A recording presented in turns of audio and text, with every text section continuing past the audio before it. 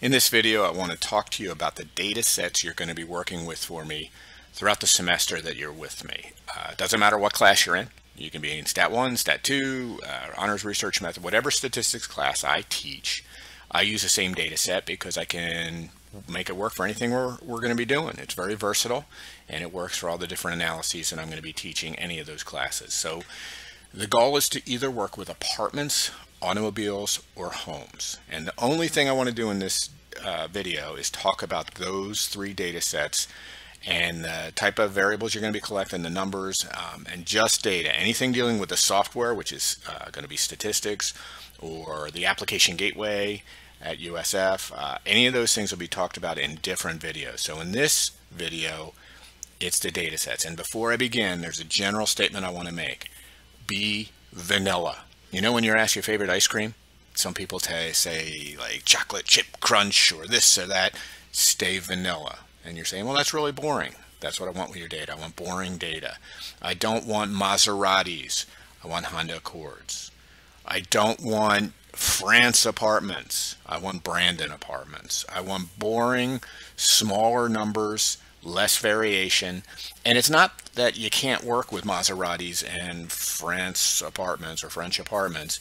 It's just that the variation gets really great, and a lot of times you're not going to be able to see a whole lot of useful results. And that's when it gets exciting in this class, when you can find some useful information from the data you're looking at. So anyway, stay boring. All right, let's talk about apartments. So one of the options is to work with apartment data.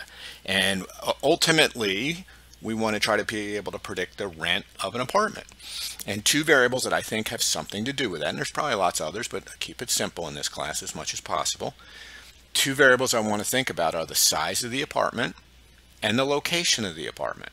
And the locations is where you get splashy or boring. And so you can do the rent. Now I say in this description you see in front of you here, I say for a 2-bedroom. It doesn't need to be all 2 bedrooms. You can do whatever you want. But if you want to be as specific as possible, you can say, let's just work with 2-bedroom apartments and let's find 25 2-bedroom apartments in first location. Maybe the first location is Brandon. And then I'll go to Valrico for 25 other apartments, and I'll go to South Tampa for the third 25. So ultimately you're going to end up with 75 observations. It doesn't matter which data set you're working with. Statistics calls them cases. You're going to have 75 observations. And so one of the variables in your data set is going to be location. And you're going to enter those locations as 1s, 2s, and 3s. And throughout the semester, you'll be able to tell me that 1 is Brandon, 2 is Valrico, 3 is South Tampa. But the variables that you need to collect for these apartments are the rent, the monthly rent, and the size. And so for the first observation, you're going to have 3 variables. You're going to have a rent, you're going to have a size, and you're going to have location 1. For the second apartment, rent, size, location 1. In fact, for the first 25, you're going to have rent, size. They're all going to be location 1. The rents and the sizes should vary for all of them, but the location is going to be 1. And then you do 25 more apartments for location 2 and 25 more for location 3.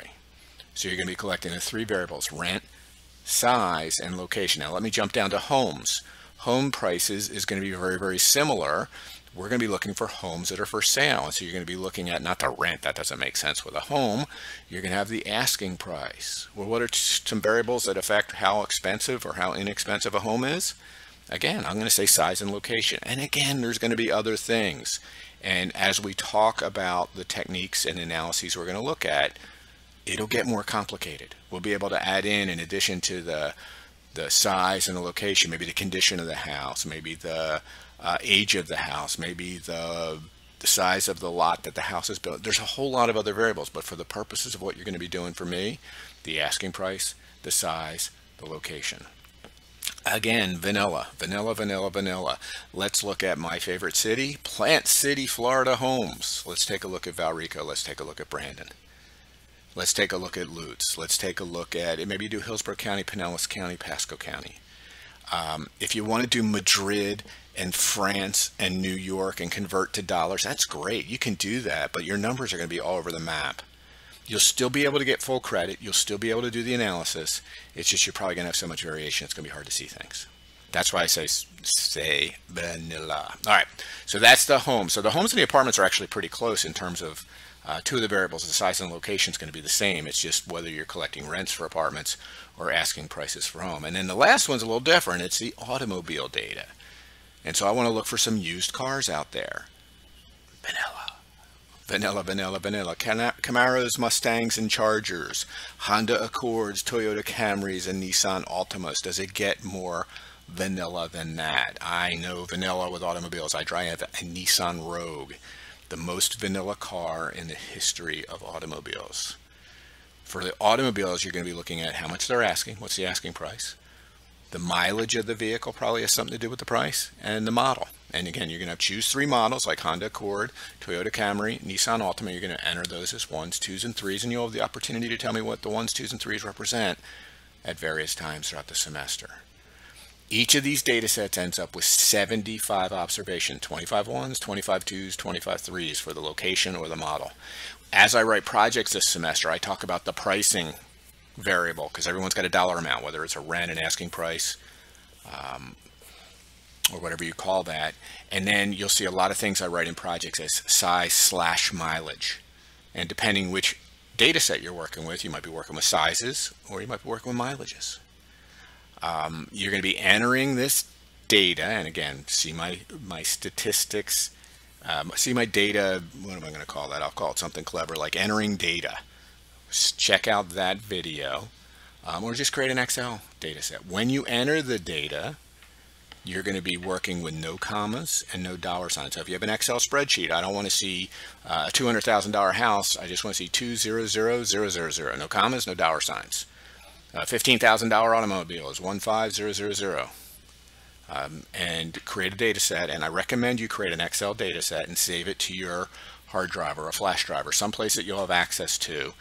And then check out my application gateway video to see how you're going to then import that into the application gateway where we're going to do our analysis.